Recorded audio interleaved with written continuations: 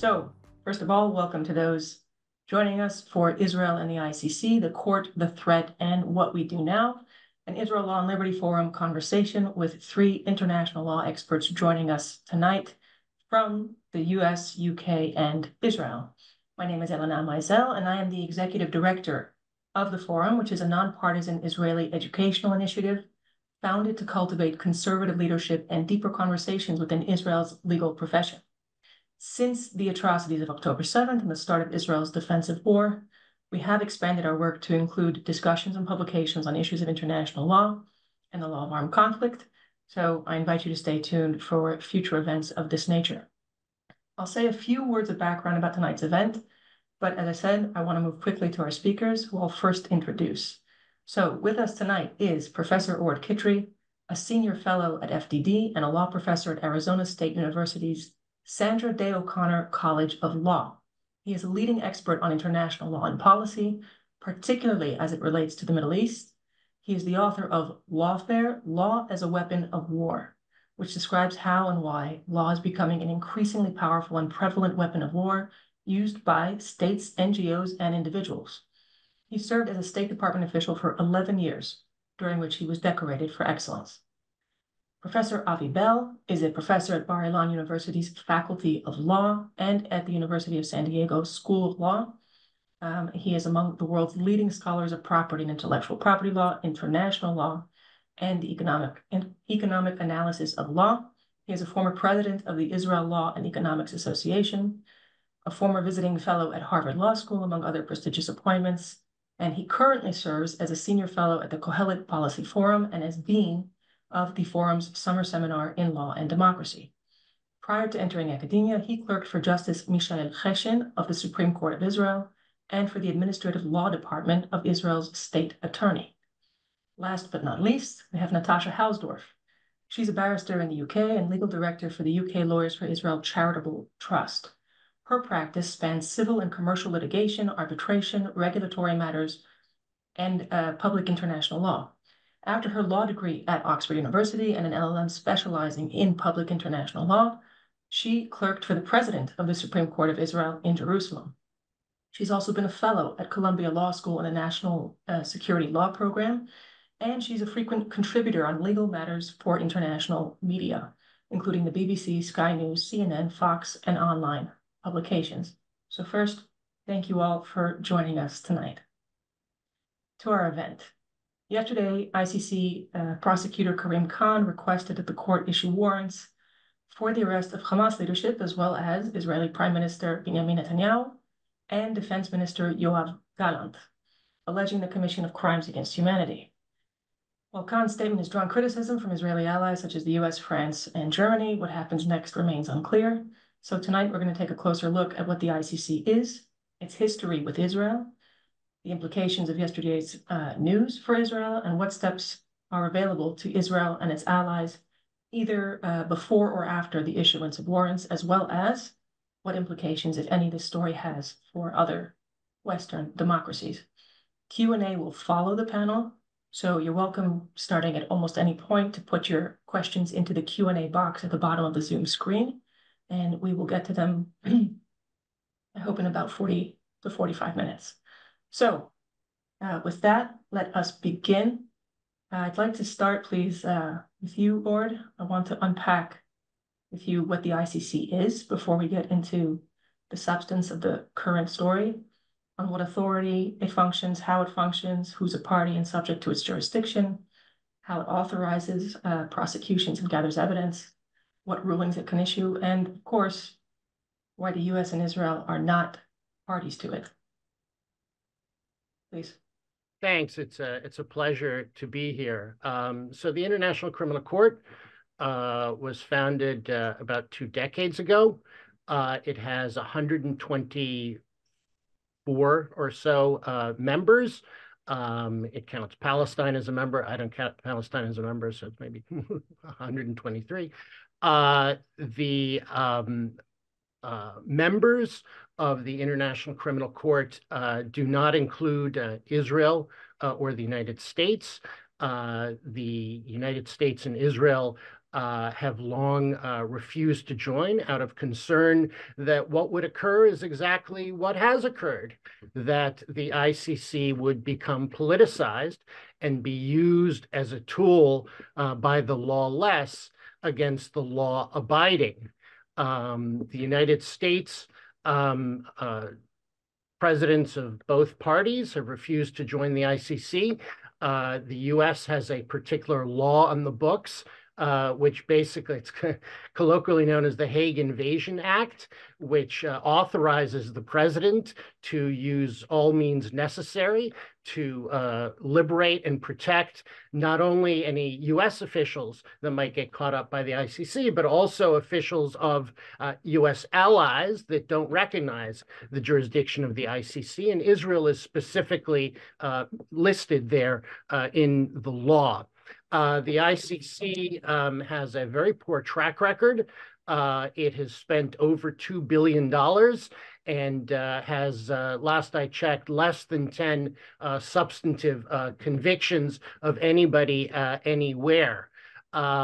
With regard to its jurisdiction, there are two principal arguments that Israel and the U.S. make for why they're not subject to its jurisdiction. The ICC treaty, the Rome Statute, provides that for something called complementarity, where if you have a functioning legal system that polices your own personnel that are credibly alleged to have violated the statute, then the ICC has no jurisdiction to go after them. Israel and the U.S. also claim, with good reason, that the ICC has no jurisdiction over them because they are not parties to the ICC. They chose not to join. Nevertheless, here we have the warrants that were issued, the warrants that were applied for. What happens here is that the ICC prosecutor submits warrant applications to the pretrial chamber, which is a group of 3 judges, and then they have a certain period in which they look to see if the threshold is met, and only after they give the green light do the warrants move forward. The specific warrants for Netanyahu and Gallant, the specific warrant applications, rather interestingly enough, they're, so far as I can tell, almost entirely related to accusations of starvation of civilians. The ICC did not apply for warrants based on, shall we say, shooting crimes. There are several reasons for that, including the fact that I think it would more gore the ox of the United States and the UK and others if you go after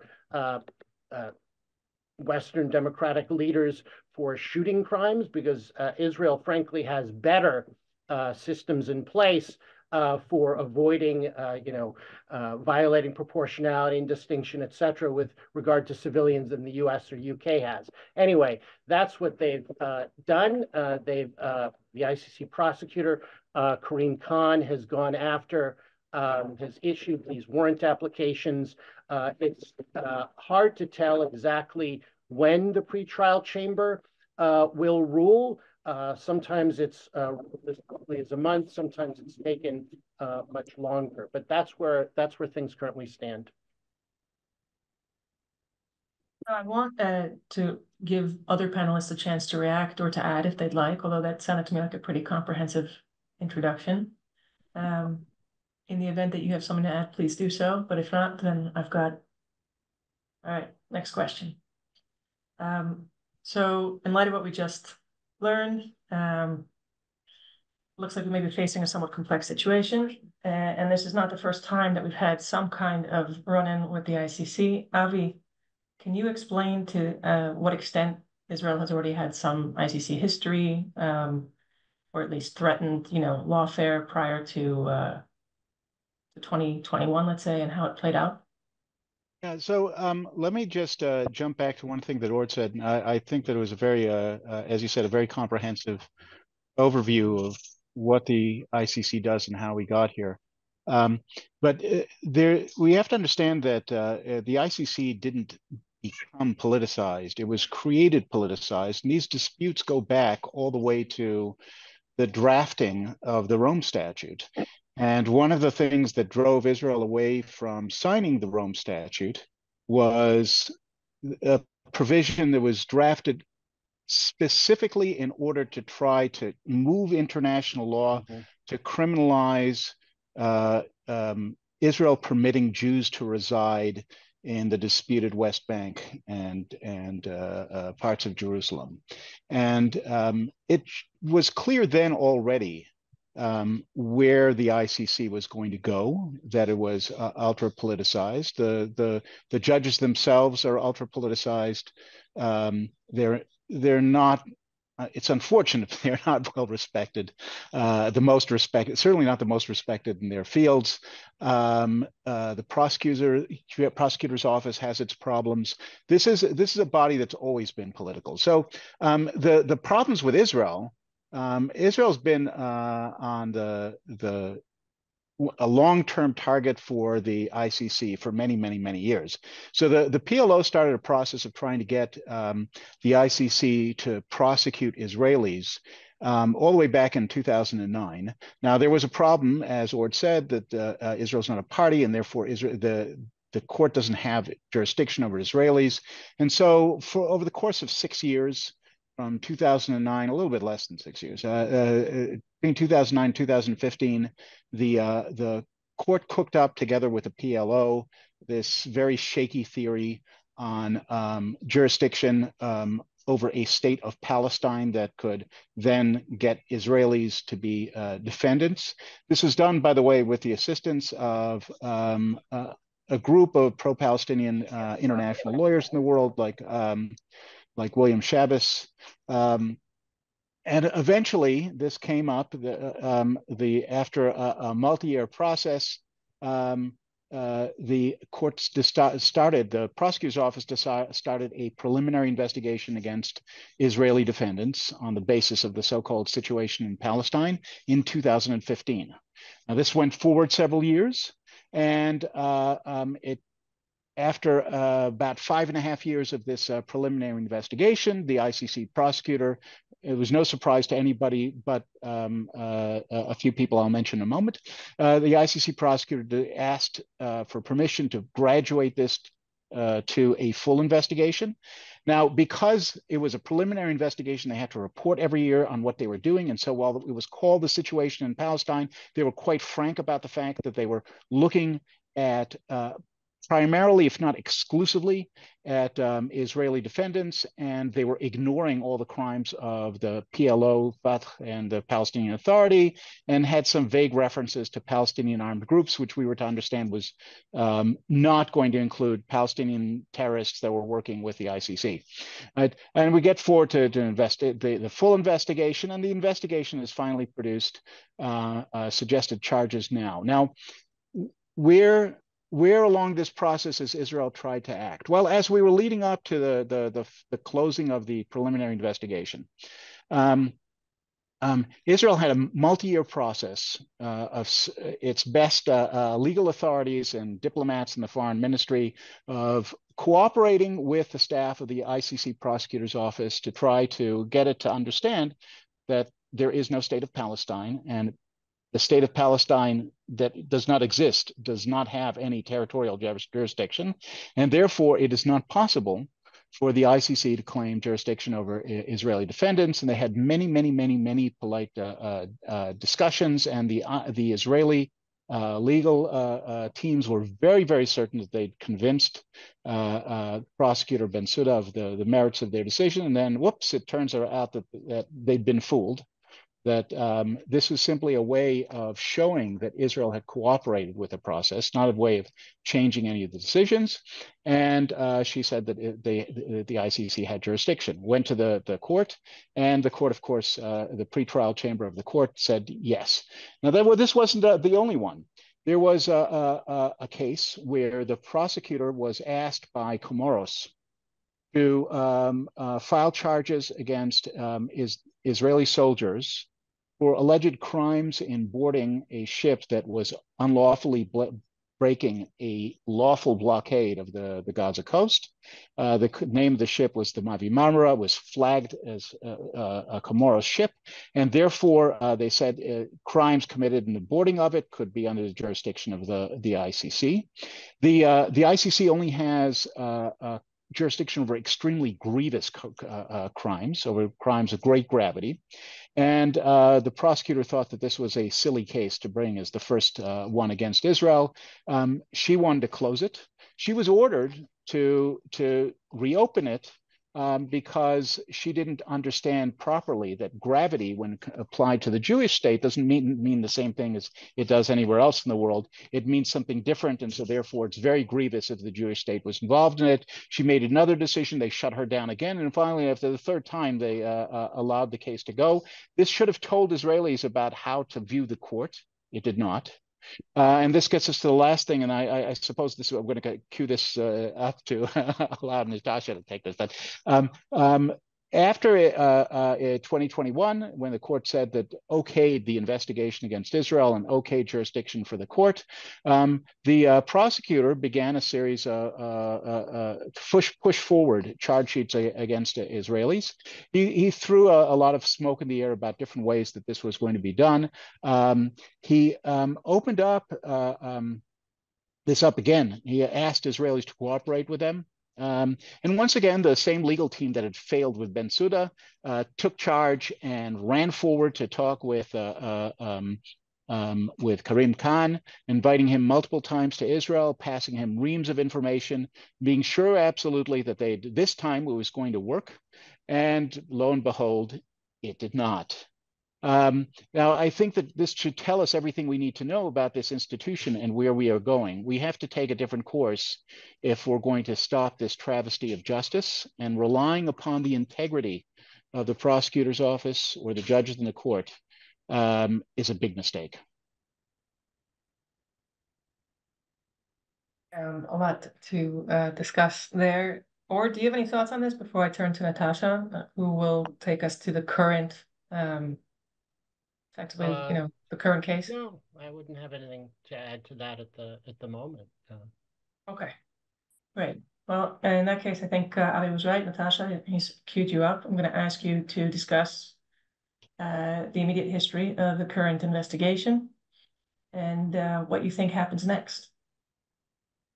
Well, thank you. A lot of this comes down to that preliminary determination ruling on jurisdiction from 2021, Pre-Trial Chamber 1 making that decision on a 2-to-1 split, and endorsing, unfortunately, the legal acrobatics that the prosecutor at the time, Fatou Bensouda, engaged in seeking to justify jurisdiction on the basis that the state of Palestine was enough of a state to join the Rome Statute. There are clear criteria set out for statehood, which are internationally accepted under the Montevideo Convention criteria: a defined territory, a permanent population, a government, and a capacity to enter into international relations. And it's not realistically put forward, I don't think, that the Palestinians fulfill those, but alternative arguments, and I have to say novel arguments, were introduced on the question of jurisdiction to the court, which were in part adopted, as to the right of the Palestinians for self-determination, and the fact that it seemed to be the right thing that the court should be allowed to pursue this. Just taking on board some of the factors that Avi has addressed, I think it's really important to recognise the abject failure of the International Court of Criminal Court to live up to the expectations of the international community. It has been under fierce criticism, most recently a detailed report in 2020 that criticised the amount of money the court had spent, the woeful track record it had of securing convictions and the focus of the court had been almost exclusively on individuals from African states. All of this has undoubtedly led to the desire to focus on Israel. It's become the world's punching bag, the Jewish state, and therefore an optimum way for the court to seek to rehabilitate itself. So taking into account really what we saw in 2021 and the fact that international law was being thrown out of the window, that an investigation was approved even though the court didn't have jurisdiction, that really set the scene for what we've seen most recently after the 7th of October. We had Karim visiting the region. He spoke both from the Rafah crossing and then later at a press conference in Cairo. And he made some remarkable comments for, I have to say, a fellow member of the English bar, an individual that is incredibly well respected as a criminal practitioner with a long history at the Crown Prosecution Service here in the United Kingdom. He talked about the alleged crimes of Hamas, those that were caught on GoPros by the perpetrators themselves and sent around the world celebrating the atrocities that they had engaged in. And the prosecutor also talked about the need for Israel to prove that what it was doing in Gaza was in compliance with international humanitarian law. I found that shocking. That characterization as an inversion of the burden and standard of proof. And that ought to have been, I have to agree with Professor Bell, an indication of the trajectory of this investigation and perhaps the motivation of the court. These seem to me to be political statements rather than ones that had legal currency. Nonetheless, not only did we see cooperation from the State of Israel, despite the lack of jurisdiction here. But we also very worryingly saw some of the families of the victims of the 7th of October atrocities engaging with the prosecutor, providing witness statements, making complaints to the office of the prosecutor and seeking an investigation into Hamas crimes in the territory of Israel, where the court, again, I reiterate, has no jurisdiction. And the consequence of that we saw yesterday, with the approach of the prosecutor seeking to appear apparently even-handed, this very English approach of both sides, in a situation where I have to say it is utterly morally repugnant to draw any form of equivalence between these medieval terrorists who have plainly rejoiced in the atrocities they have committed, as against the democratically elected and accountable individuals that have formed the target of arrest warrant applications at this juncture, the Prime Minister Benjamin Netanyahu and Yoav Gallant.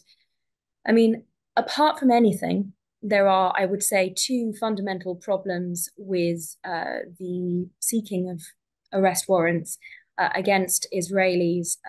If you set aside the problem of jurisdiction, the first is the question of whether this case is admissible, considering the very important qualification which Orde referenced of complementarity under Article 17 of the Rome Statute, in a state where law and order apply, where the rule of law is upheld, and where there would be an ability and willingness of Israeli courts to hold to account anyone who had, in fact, any credible allegation against them, then such a request for arrest warrants ought not to get off the ground. But the other added aspect here is when we consider the conditions that apply under Article 58 of the Rome Statute, the reasons for requesting an arrest warrant also don't apply. There needs to be some sort of necessity to bring those individuals into custody to either facilitate the investigation and prosecution or to prevent crimes from being continued, to name but a few. And there's no sensible, reasonable explanation that can support an application when you see it in the context of the requirements or the conditions that apply under Article 58. again, I think it leads us with the only conclusion that can possibly be drawn, that this is a political stunt. And the final aspect of this I would refer to is the prosecutor's attempt to provide himself cover with the expert report, which was also published yesterday. A panel of some celebrity lawyers, many of whom have a track record of bias against Israel, that was put forth in very robust terms in an article today by the preeminent legal journalist Joshua Rosenberg, who picked out in particular the comments by Friedman, barrister, King's Counsel here, and also Baroness Kennedy, who have made repeated comments even after the 7th of October, which would in any other context have ruled them out entirely of being considered impartial in this respect. These are just some of the individuals that the prosecutor has relied upon to rubber stamp his application of arrest warrants. And again, it leads us with the only real conclusion here, which is that the origins of the court, and Avi picked out the drafting of the Rome Statute and how this had been already designed in order to generate new international law to criminalize the practice of Jews moving to Judea and Samaria of their own volition, as an expression of their own free will, essentially to suggest that there was a criminality attached to Jews living in certain areas simply because they are Jews. That was the situation when the court was formed, and that it is ultimately and inevitably, one might think, led to the political position that was put forward yesterday in the application for these warrants is unfortunately not surprising. So just a quick question that I've seen in the audience. I normally wait till the end for this, but I think it's worth mentioning. There's a question as to what the specific charges that have been brought are or alleged. Well, I'm looking at the prosecutor's statement, and as far as the Hamas individuals, Yahya Sinwar, Ismail Haniyeh, and Mohammed Daif are concerned, it's extermination as a crime against humanity, murder as a crime against humanity, taking hostages as a war crime, rape and other acts of sexual violence as crimes against humanity, torture as a crime against humanity, other inhuman acts as a crime against humanity, cruel treatment as a war crime, and outrages upon personal dignity as a war crime. With respect to the Israelis, Benjamin Netanyahu and Yoav Gallant, Orde mentioned starvation of civilians as a method of warfare. There are also their additional crimes included in the prosecutor's statement, willfully causing great suffering or serious injury to body or health, willful killing, intentionally directing attacks against a civilian population, extermination and or murder, persecution as a crime against humanity, and other inhumane acts as crimes against humanity. So while starvation has certainly been at the center of many of the public statements, and I believe also the interview that Prosecutor Khan gave, there are clear indications that he is alleging the targeting of civilians. And given that both the UK and the US have been, I would say in some respects, surprisingly robust, given the other rhetoric we've heard from both of the respective foreign officers, that they have been surprisingly robust in outlining Israel's adherence to international humanitarian law, and at the very basic level that Israel does not target civilians. It's even more shocking and concerning that the prosecutor would be making these unfounded and utterly ludicrous allegations. So I want to move the conversation forward to the question of what. So of course, yes. Just add one thing, and then as always, I must say I'm in awe of Natasha, who both has such substantive knowledge and is so eloquent in present. And I recommend everybody, do as I do and watch Natasha's videos and other things. I mean, really astonishing, tremendous asset to the pro-Israel cause.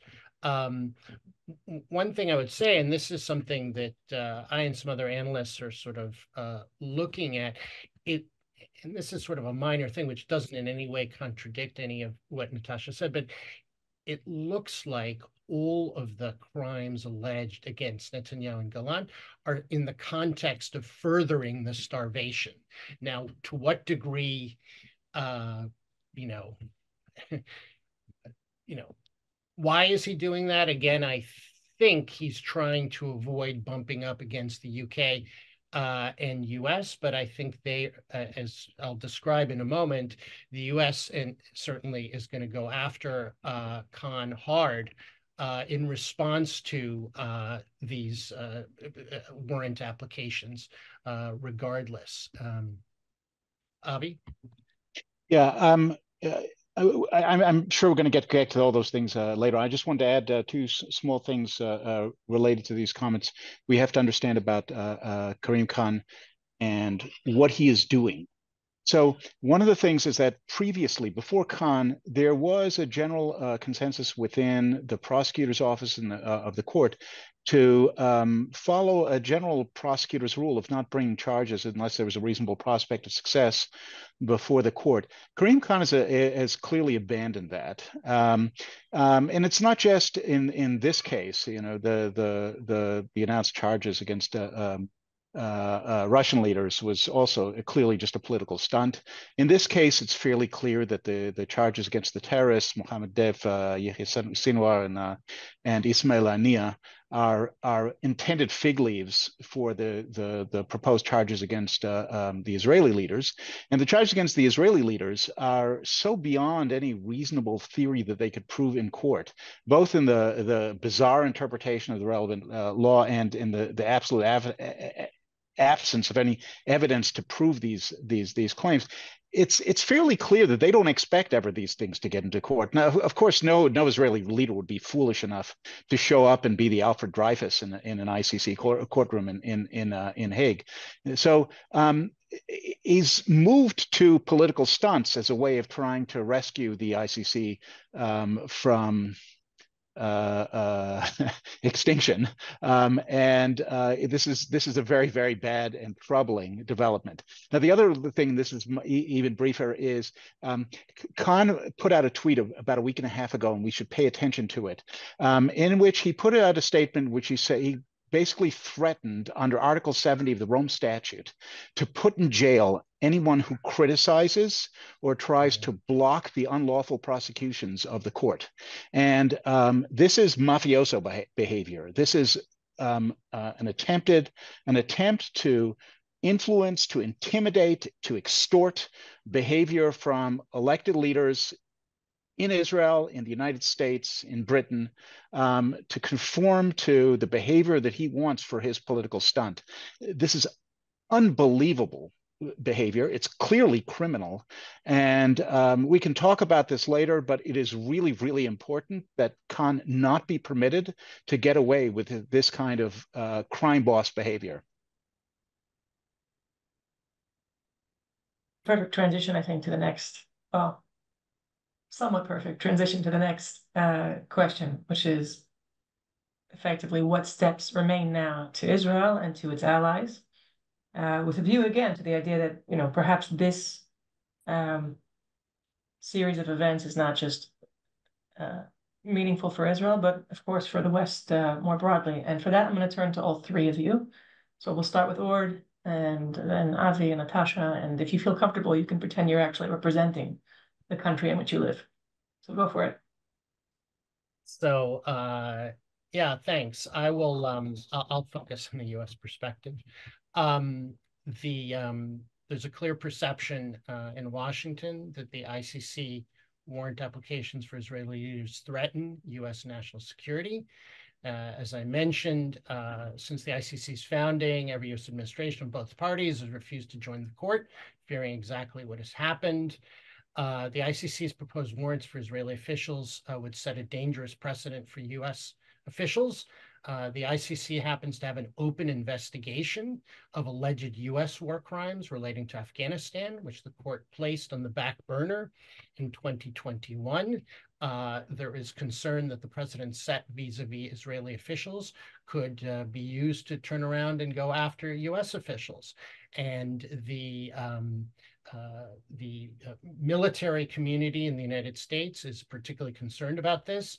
The military coalition represents more than 5.5 million current and former U.S. service members, and I've been in dialogue with them, and they have warned that the Afghanistan investigation by the ICC could lead to the arrest, prosecution, and detention of American military personnel and veterans in foreign countries.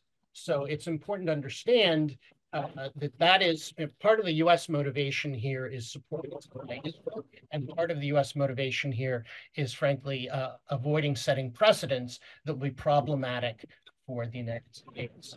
So the United States has basically 4 moves it can make, it seems to me, with regard to responding to the ICC. One, as I mentioned, there's the American Service Members Protection Act, enacted in 2002, which restricts U.S. cooperation with the ICC, provides the president authorized to use all means necessary and appropriate to bring about the release of any person described. The described persons include officials of Israel. The U.S. has that move available to it. I don't see the Biden administration, sending troops into The Hague anytime soon. But this act sets the framework for how the U.S. Thinks about things. The act also restricts U.S. cooperation with the ICC. Now, the U.S. Under the Biden administration has edged towards the line and probably across the line with regard to U.S. cooperation with the ICC. This was principally driven, I would say, by the U.S. effort or interest in holding Putin accountable for what he's doing in Ukraine. Folks in Washington thought, I think mistakenly, that the ICC would be useful in pushing back against Putin. I think it's not particularly useful. But what happened is that during the Biden administration, so it's important, the U.S.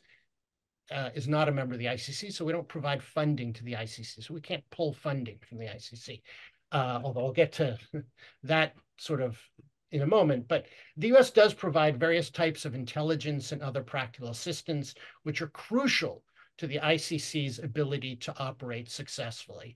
The ICC's limited successes, the less than 10 successful prosecutions that I mentioned, many of them have relied on U.S. assistance.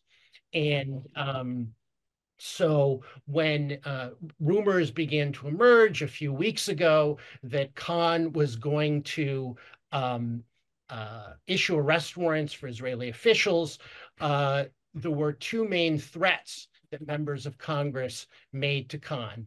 One is we will impose sanctions and visa bans on you, which I'll describe in a moment. And the other is we will halt all U.S. cooperation with the ICC. And that actually, comes with a cost to the ICC's ability to operate. Even a bigger cost on the ICC's ability to operate would, of course, be the U.S. imposing financial sanctions and visa bans on Khan. Avi, I think it was mentioned, Fatou Bensouda, Khan's predecessor, who aggressively pursued politicized investigations of the U.S. and Israel for alleged war crimes. The Trump administration had responded by imposing sanctions on Bensouda and one of her aides. These sanctions had a bite. According to Reuters, Bensouda, who lived in the Netherlands, abruptly found her bank accounts frozen and credit cards canceled as a result of the U.S. Financial sanctions. The Biden administration then lifted those sanctions in April 2021. Now, there are 2 bills pending in Congress that would force the president's hand. The president obviously has the ability on his own to impose these sanctions on Khan if he wants to, under the authority of the International Emergency Economic Powers Act. Whether he will or won't, I think he probably won't on his own. But there are two bills pending in Congress, which I helped draft, which would impose financial sanctions and visa bans on ICC officials who investigate or prosecute troops and officials of the U.S. or of its allies. The Senate version has been in place for a year. Senator Tom Cotton, along with Senators Ted Cruz and Marco Rubio, introduced it. There's a House counterpart, which was introduced by Representatives Chip Roy and Brian Mast recently. I think that there's a strong possibility that such legislation will pass in Congress. And it's powered by two things.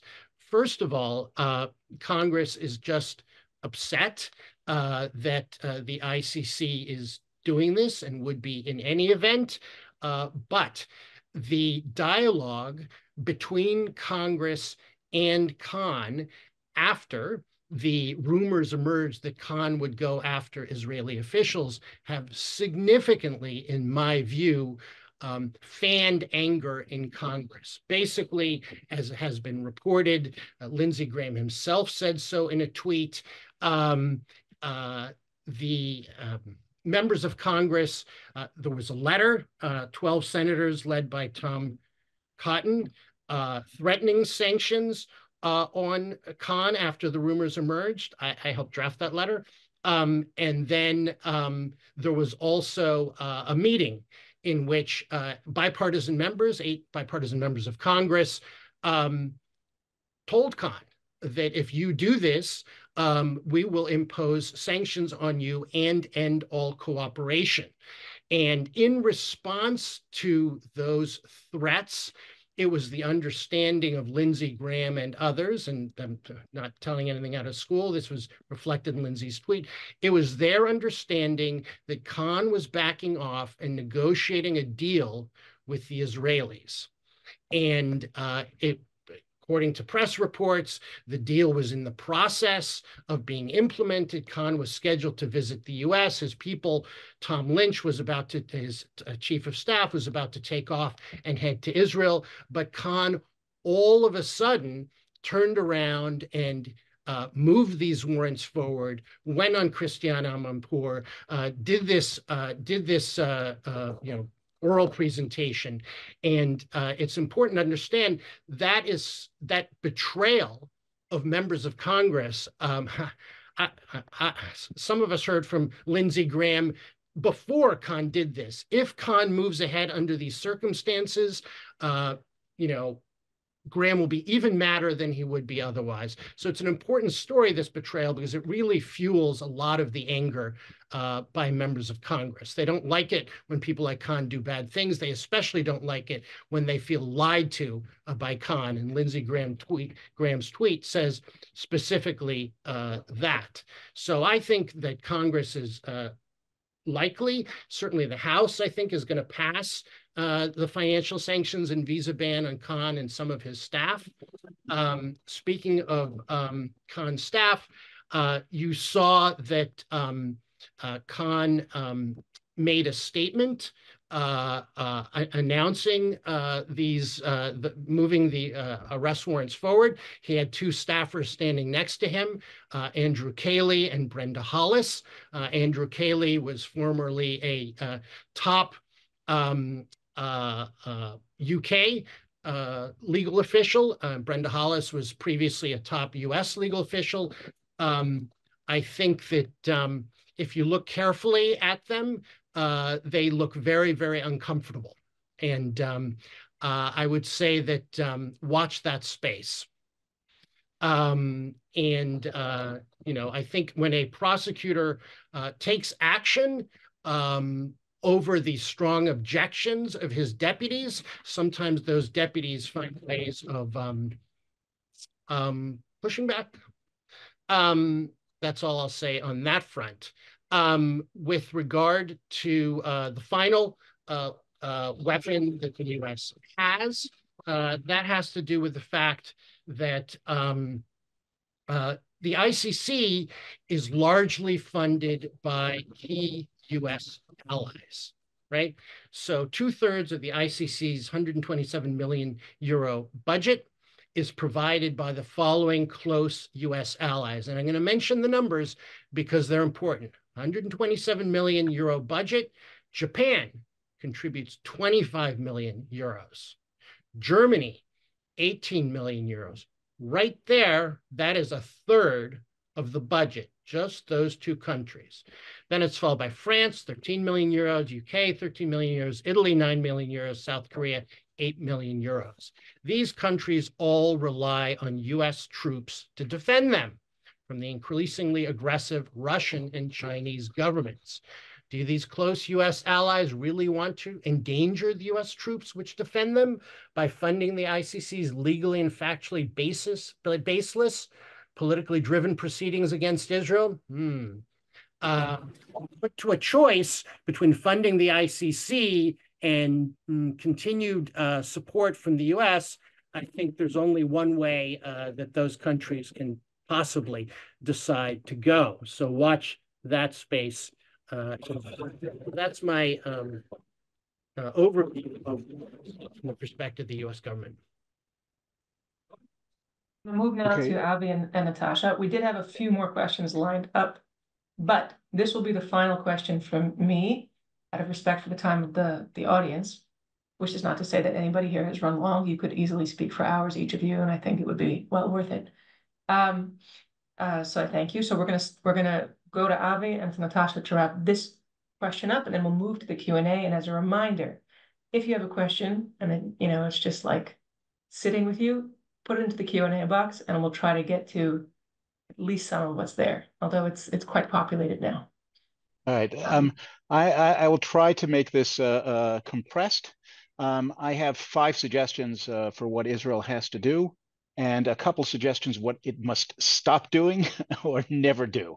All right. So let's start with the first. The first one is rather obvious, and the foreign ministry has already announced that it's intending to do this, which is a campaign of public diplomacy to work with Israeli allies, democratic liberal states around the world, to try to get them to, those that are in the ICC, to withdraw from the ICC, those that fund the ICC to stop funding the ICC, and to engage in a lot of the actions that I'm about to suggest that Israel engage in. This is, it's unfortunate that this hasn't been done as seriously as it ought to be until today. And I hold limited hopes at this point for a campaign on the Israeli front. I think that should the White House decide to throw its weight behind such a campaign, would have a lot more success. I'm skeptical that this White House will do that. All right, number 2. Israel has to have an aggressive campaign of non-cooperation. It is a fact that refusing cooperation, blocking cooperation with the ICC has been successful for some countries, not just for countries that are superpowers like the United States, which was very successful after putting sanctions on Bensouda in getting the ICC to reconsider its political campaign against American service members, but also countries that are smaller. Countries like Kenya have had success in through non-cooperation. By non-cooperation, I don't mean just refusing to invite Khan for visits to Israel. And again, I can't understand how any Israeli could have agreed to do that. Nor passing along documents, which again, I can't understand why Israel has done these things. But I'm talking about more aggressively, those who cooperate within the government must be stopped from doing so. Even private citizens, to the extent that we're talking about interfering with foreign policy of Israel against Israeli interests, it's already on the books as a crime. privateering on foreign policies on the crimes is a crime in many states.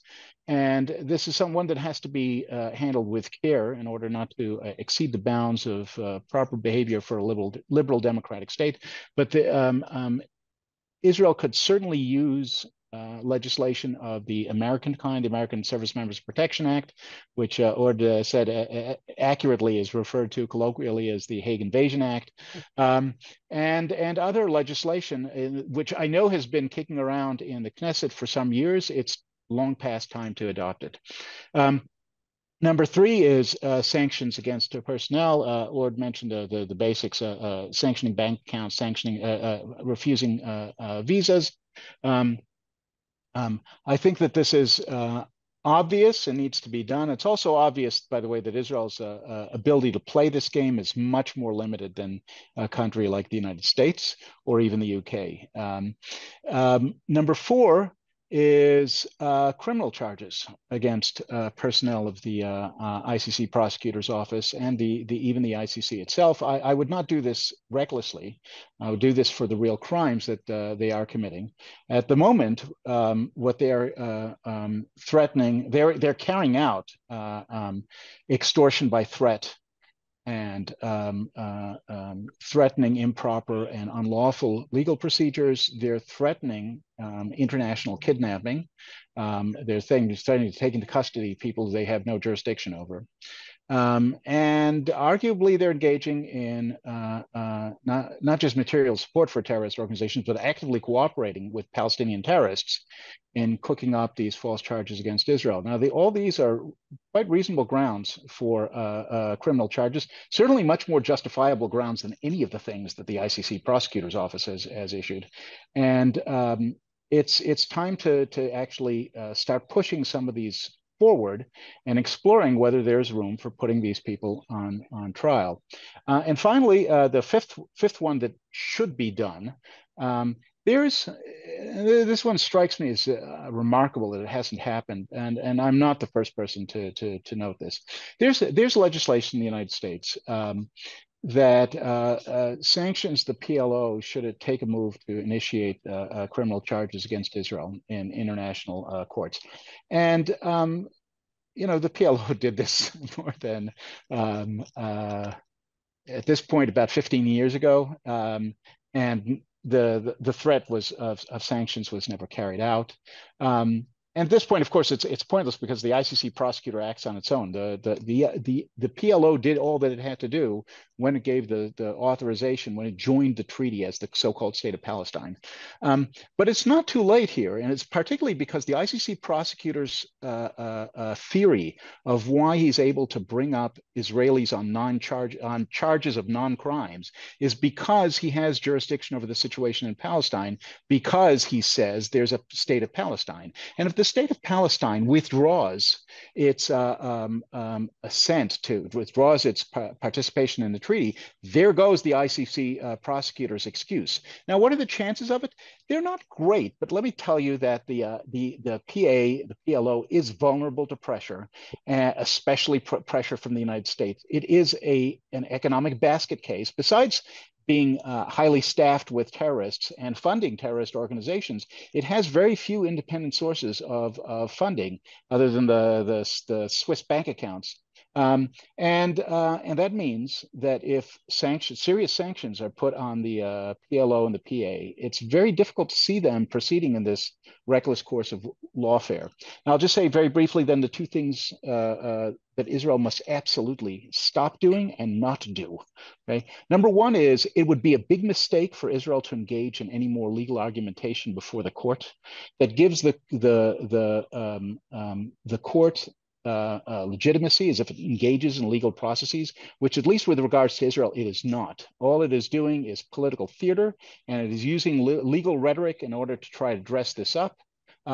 Israel's already played this game once. It made the mistake of indirectly submitting arguments regarding jurisdiction, which were completely brushed aside by the court and by the prosecutor. There is no need whatsoever to engage in this again, which brings me to the second one. It is a big mistake to engage in any way or fashion with the ICC behind the scenes, in front of the scenes to negotiate, to pass along information, to try to speak with them as if they're reasonable people. What you can see by the story that Orde told is, and accurately, by the way, about behind the scenes contacts to try to reach a deal. This is not the first time that it's happened, by the way. Is that the interest of the court in such things is to throw smoke, to distract, while it engages in unlawful and unethical behavior behind the scenes, and also afterwards, in order to make a false argument that it's everything that it's doing is objective and carefully thought out and relying upon evidence.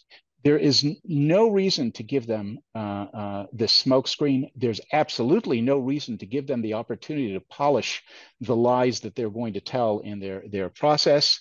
Fooled me once, shame on you. Fooled me twice, shame on me. Okay. We have in fact run long. So Natasha, yeah, as the person I'll keep with the best accent on this call. I'm not sure about that, but I would just, at the risk of stating the obvious, caveat everything so far, and just with this, that Professor Kittrie, Professor Bell, and myself, as upholders of the rule of law, would certainly not have been making any of these suggestions had the court been in fact applying international law, acting within its jurisdictional limits on the basis of the Rome Statute, which set up this court. But I think all of these suggestions are legitimately put forward in regard to a court that has very badly lost its way and is in fact abusing international law for political purposes. And with that, of course, the UK, as the member of the International Court of Criminal Court, a signatory to the Rome Statute, notably does have particular sway. And I think if it were to take a particular position, could have a significant degree of influence, despite the fact that an international court is supposed to be independent. Again, that is very relevant where the approaches of an international legal institution have plainly gone off of the rails. I think the real problem is that the matter has become a partisan issue. And you can see this from the reactions today, the difference between that of the Prime Minister. Rishi Sunak gave a very short statement where he said there is no moral equivalence between a democratic state exercising its lawful right to self-defense and the terrorist group Hamas. It is wrong to conflate and equivocate between those two different entities. I'm sure it could have been much stronger, but still a statement that highlighted concern with the prosecutor's approach. If you contrast that with the position taken by the shadow foreign minister, David Lammy, and if you are to believe polls, most likely to be the future foreign minister, the position taken by Labour as a whole is that it supports the independence of international courts and the prosecutor's application for warrants, as well as the ICC's jurisdiction, is a matter for the ICC. But I would very strongly advocate that there are UK interests at stake here as a member of the Rome Treaty. If this court is in fact acting out with its jurisdiction and pursuing a political agenda, because it is law-abiding states that stand to be the targets of political attacks of this nature, because they are the ones to take this court more seriously and to seek to abide by international law more generally. We've already discussed the lack of impact that the court's approach to Putin in particular, vis-a-vis Russian potential defendants, has not been particularly effective at all. I would only add that I have just today come back from Australia, and in my time there, I had marathon meetings with many politicians where the ICC was a topic of conversation, of course, even before these warrants were applied for. And I am encouraged that a number of senators in Australia, it's also a party to the Rome Statute, had also written in similar terms to Prosecutor Karim, highlighting their serious concerns with the approach that was being taken vis-a-vis the investigation. And one can only hope that those concerns will be reflected now across a broader part of the political spectrum in Australia. Unfortunately, the party, the Labour Party, hasn't been particularly mindful, I would say, so far, it seems, of the lawfare agenda against Israel. In particular, its vote at the last General Assembly resolution indicates that that the government itself may not necessarily be following the very sensible recommendations of Orde and of Avi. But there is certainly more that states such as Australia, such as the UK, as members of the court, are in a position to do. I can't say that I'm holding my breath to see significant action there. I think it's bound to come more robustly and more significantly from the United States, and as I hope from Israel also. So, first of all, thank you for what I think has been a fascinating presentation. I am going to ask some audience questions, although I know that we've hit the hour mark and people have to leave. So we'll continue for about another 10 minutes. As I said, we really want to respect people's time. And to the extent that we can, I'm going to try to merge some of the questions that I've been reading as we've been speaking. Okay. So there's a question that arises as to the credibility of the ICC institution. There are a couple of questions actually on either side of this. One, which is, has the ICC effectively shot itself in the foot, or are we kind of in a bubble right now speaking to ourselves? Is this a patently clear violation that will effectively lead to the institution being considered broadly illegitimate? And the kind of other side of that is that despite what we're saying, the ICC is being reported on as a legitimate judicial institution and as a legal voice. And people are wondering, in what way they can challenge the credibility that at the very least is being conveyed by the media. So who wants to jump in? I can say something. Oh, no, go ahead, Orde. Okay. No, just go ahead, Avi. Okay, Orde. All right, thank you. No, I just say, look, I mean, in terms of the credibility of the ICC, I can speak from the perspective of the United States and Washington. I would say that sitting here, it looks like the ICC has indeed shot itself in the foot. 2 months ago, the ICC enjoyed a very cordial relationship with the Biden administration. The Biden administration was providing them with all kinds of data and information to be used against Putin in other cases. The U.S. has the ability to, sometimes say, oh, look, so-and-so suspect is over here. Why don't you ask so-and-so to arrest them, right? I mean, all of this is very valuable to the ICC, and there were no sanctions in place on the ICC. But right now, with regard to the U.S. Is furious. And it's not only Republicans, but also many Democrats. Biden said what the ICC did was outrageous, and I've been watching carefully what members of Congress are saying. And there are a number of important centrist members of Congress who are hammering the ICC for this. And I think the ICC is going to pay a price in the United States. For sure, any cooperation it receives from the United States is over. That is clear. What are the chances that sanctions are imposed on the ICC? I think they're quite strong, actually. I think legislation is quite likely to pass, and I don't think Biden's going to veto it. And the U.S. is going to be very motivated to pressure those allies I mentioned who fund the ICC to use their leverage. So I think with regard to the United States, the ICC has indeed shot itself in the foot. In terms of what people can do, I think, obviously, if you're an American, you can write to your member of Congress. If you live in the UK, you can write to your member of parliament. I would say that there are relatively few people who, like Avi, Natasha, and I, are out there on a day-to-day basis laying out the arguments for why what the ICC is doing is wrong.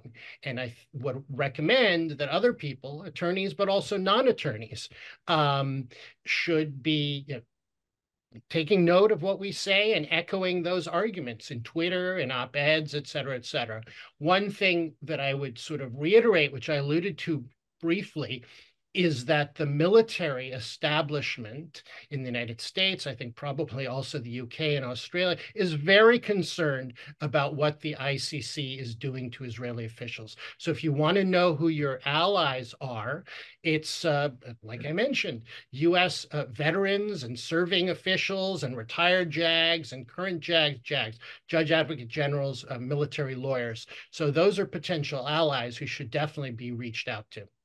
Avi. Yeah. So I lost my train of thought here. So the court is, I think, very clearly misbehaving. I think that when we look back in history, we're going to look at this as the moment. This is sort of the League of Nations during the 1930s. This is the moment when you have an institution that has fine rhetoric and was looked at as perhaps something that one day might become effective. To do something good will clearly never become that. Karim Khan has gone beyond that. Instead, is in order to try to show that the court is doing something, it was previously seen as completely ineffective and not acting against the world's worst criminals. Instead, he's turned it into a political clown, where it goes after high-profile targets in order to get into the newspapers without any prospect of success, and in some cases, quite immorally. Now, if you're thinking about how to deal with this, you should think that there are two different ways depending on where you stand on the ICC. I happen to have always been a critic of the ICC. I've always been skeptical about it, and I would be perfectly happy to see the ICC go in the direction of its suicide, which is what it's committing right now. There are others, though, who have always thought that the ICC had more promise than that, and who do look at the ICC as doing something positive. The way to see this is think about an ordinary court of law in Alabama in 1910, where it's very good at certain kinds of disputes. But if a black man is charged with killing a white woman, it's very clear what the outcome is, and it doesn't make a difference how good they are on contract disputes.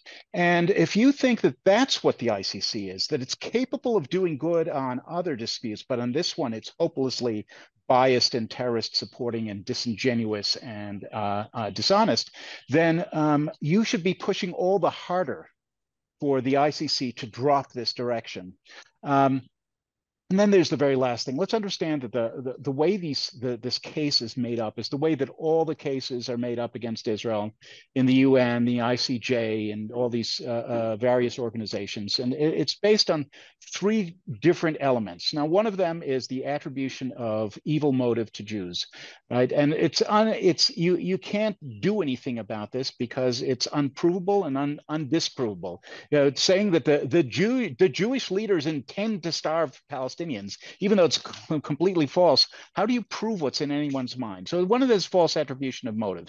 Number two is false statements of fact. Now, this intent to starve that's been going on allegedly for a half a year doesn't actually seem to prove to result in anybody starving. But there's a whole machine by which these stories and narratives are put together, in which there's evil things that are done by Jews, which again don't ever get proved. And then there's the last thing is wrapping the law around these distortions, where the ICC creates the law that if Israel abides by the rule of humanitarian supplies in war, but we attribute to it false motives, and we say that starvation is imminent, then all of a sudden the law makes this a crime.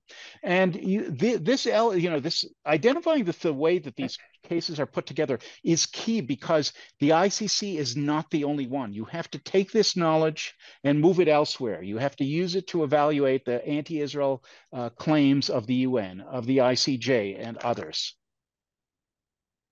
Those are two extremely comprehensive answers. The only aspect I would seek to add is to encourage people to look at the facts. And when I look at the most recent COGAT update as to the humanitarian initiatives, and this is in the context of this obscene allegation of intentional starvation, the total number of trucks that have gone into Gaza, with Israel facilitating that, is 29,746. That's 572,300 tons of humanitarian aid. The majority is food, and the analysis I've seen along the way from the World Food Organization is that this is multiple factors of what they estimate the humanitarian need is for the provision of food for the entire population of the Gaza Strip. It's certainly well documented that that aid is being diverted by Hamas, stolen by Hamas. So whether or not it's reaching the civilians that need it, I think there can be legitimately a question mark over that. But Israel's contribution to this humanitarian aid initiative and facilitation of that aid is a matter of public record.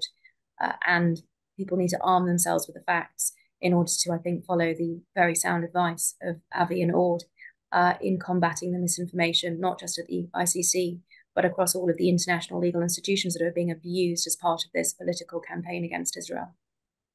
On that note, I'll do moderator's privilege and finish with one last question. I think it's worth restating what the law is on the provision of humanitarian aid during warfare. And for that, Natasha, if you feel comfortable, you're welcome to do it, or either of our other two experts. But it sounds from a lot of what you've all said that the law itself is not being applied. So what is it? Well, under Article 23 of the Fourth Geneva Convention, there is a requirement to facilitate aid in this context.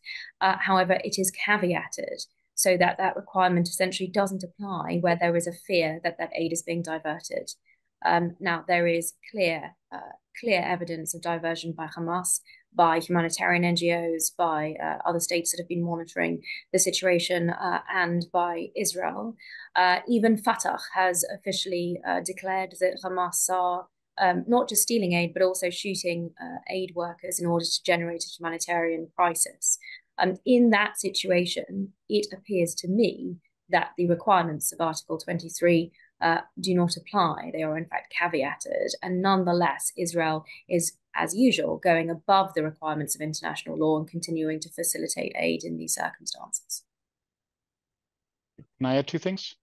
Number one, it's not. There's another reason why it's questionable whether Israel is required. Perhaps it's not even permitted to pass along aid in this case, and it's because the Gaza Strip is under the rule of a terrorist organization, and there is international law regarding providing material support to a terrorist organization. And so when Israel passes along humanitarian aid to the Gaza Strip, knowing that it will be diverted to Hamas, it is providing support to the terrorist organization, and that's unlawful. Now, I would say, in Israel's favor, that it does have the excuse that it's doing so under extortion, and perhaps giving something under extortion is not support that's punishable in the way it would be that, for example, Qatar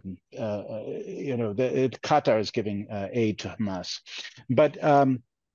but there's strong reasons why Israel should not be providing and should not be facilitating, but it is anyway. But then we get to the second part of this, and this is the second addition, is let's understand that the rule does not say that if you don't facilitate properly, then you've committed the war crime of starvation.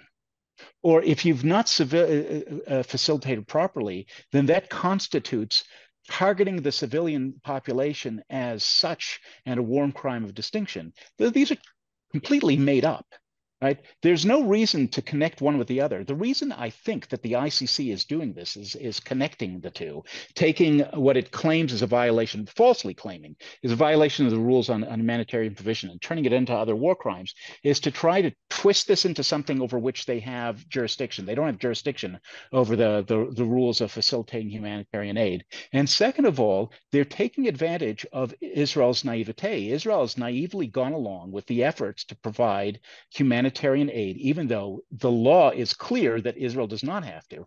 And in doing so, Israel's feeding this narrative as if it is responsible for the plight of Gaza civilians that is created wholly by the misdeeds of Hamas. Israel, by being naive and trying to help them, is inadvertently facilitating the blood libels by people like Karim Khan. I think it's strong not to conclude on. Again, I want to thank all of our speakers. It's really, really tremendous conversation. I'd like to thank those that joined us.